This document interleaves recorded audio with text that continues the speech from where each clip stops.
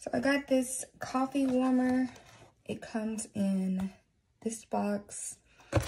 It also has instructions for you, and it comes with the plate warmer that also has a set of instructions for you, and it comes with the cord to plug it up. I already have it plugged up. Basically, the instructions say to remove this tab first, and it has a little symbol to caution that it's hot. On the actual description, it says that it could be used for coffee warming or for melting candles. I'm pretty sure it could still melt candles, but the actual photos and everything suggest it's for coffee warming.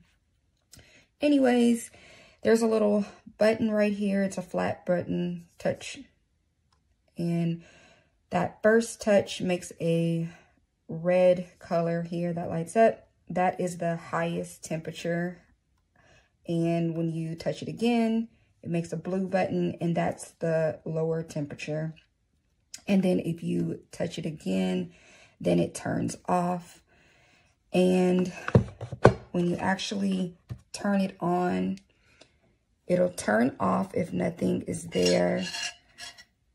But then once you sit your cup on there, then it'll stay on, you'll see. And then the instructions say that it will stay on as long as your cup is on there.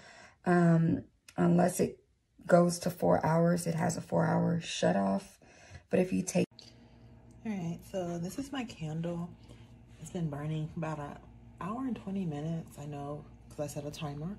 It was halfway melted at about 30 minutes. It was halfway melted, and I was starting to smell it pretty strongly at that point. So yeah, this works pretty well. The red, it's a 3-touch setting. Once turning on, that's the red. That's the highest temp.